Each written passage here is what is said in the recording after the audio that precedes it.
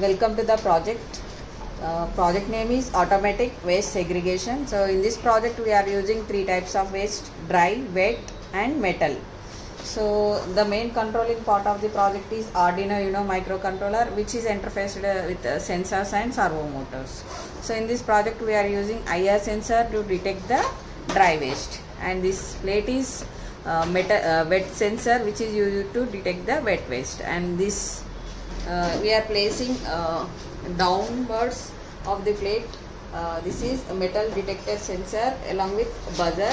So when the sensor detects the metal, it will activate the buzzer for alerts. And these are SG90 servo motor for cap opening and closing.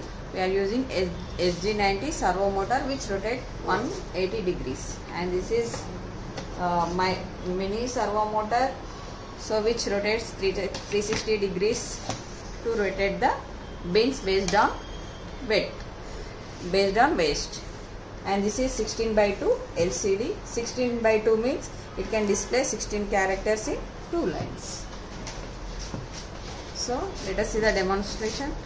So this is 5 volts adapter to provide the power supply to the project, which converts to 30 volts AC to 5 volts DC. And this is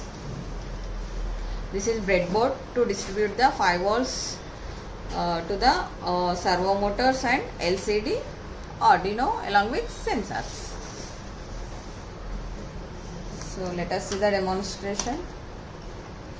So after giving the power supply, here we can see project name.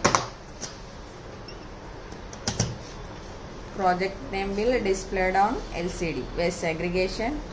So next, here we can see monitoring. So this project is ready to detect the waste. So now I place the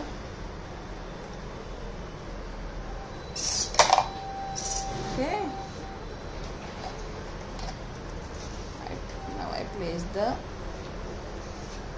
dry detected, and then it will segregate the waste.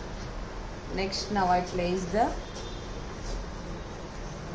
after segregate the waste, then system will show us monitoring. Then only we can place the waste into the bin.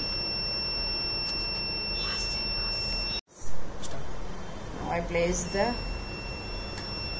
so here we can see metal detected and cap is open and bins are rotate and then segregate the waste. Then bins are rotate in initial position using servo motor. Next, now I place the wet. So wet is detected and bins are rotated and waste is segregated. Thank you for watching demo.